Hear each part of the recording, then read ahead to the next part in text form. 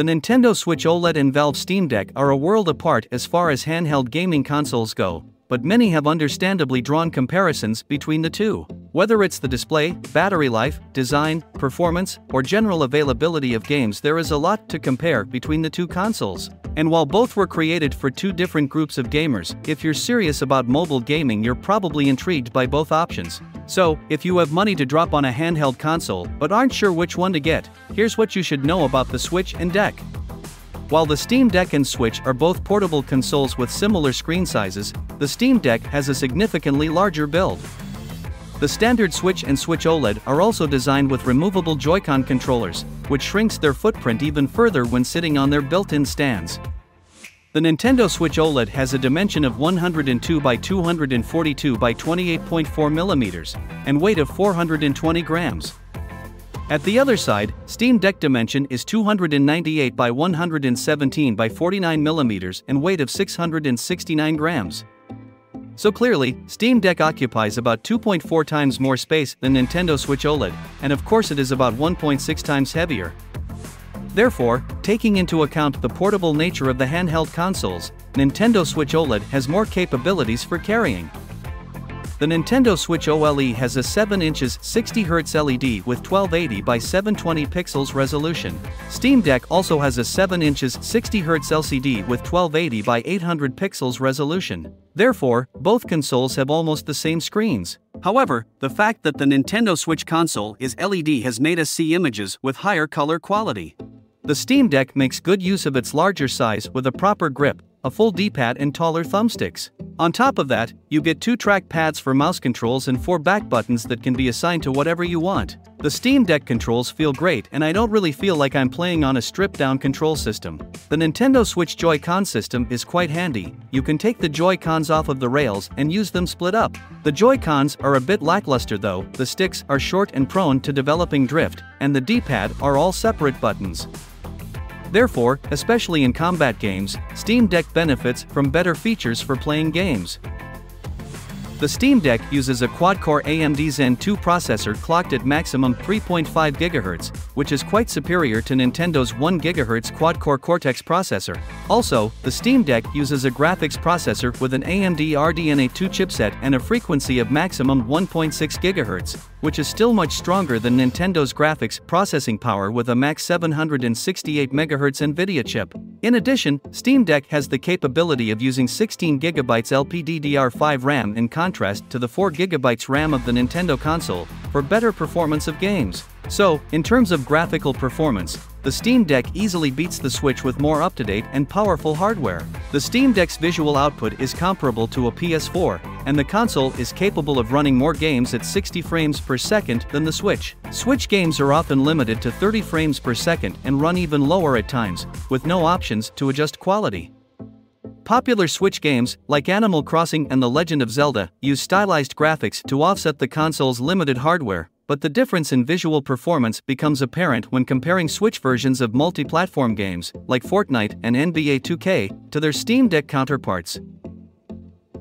Both the Steam Deck and the Switch can have their storage upgraded rather cheaply using a microSD card. However, games stored on a microSD usually have longer loading times, and are more likely to be disrupted than those taken directly from the internal console storage. Both consoles have a portion of the internal storage reserved for use by the system. As mentioned previously, customers can purchase different sizes of internal storage for their Steam Deck, which can greatly improve the rate at which games load. Even the smallest Steam Deck storage is twice the size of the Switch OLED's internal storage at just 64 GB. However, Nintendo games are much less memory intensive than many of the games available on Steam, so it is likely that you will end up buying extra storage for the Steam Deck at the same rate as you do for the Switch.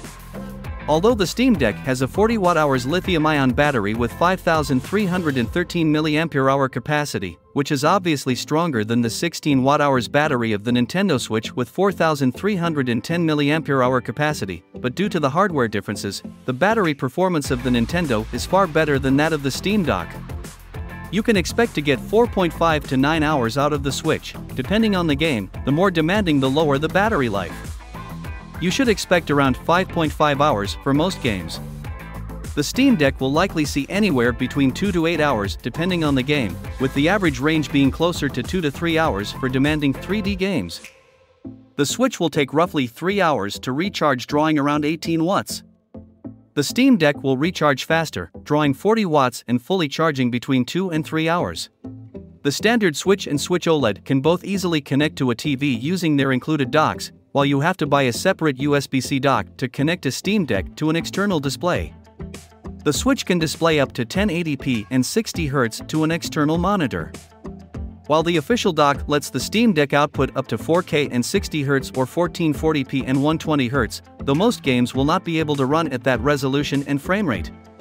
Steam offers the largest library of PC games on any modern platform, but not all of them are playable on Steam Deck. With more than 5,000 games verified for Steam Deck, the available selection is huge to be sure, but some popular games, like PUBG, Battlegrounds and Tekken 7, remain unplayable. Some games, like Cyberpunk 2077, can also encounter glitches on Steam Deck that don't appear on regular PCs. The largest benefit of the Steam Deck library is that PC gamers who already own Steam titles won't have to start a brand new collection. Steam Deck can even be set up to run other PC storefronts, like the Epic Games Store. On the other hand, the Switch library also offers thousands of games, including exclusive Nintendo franchises like Super Mario, Pokémon, and The Legend of Zelda, which add lots of value to the catalog.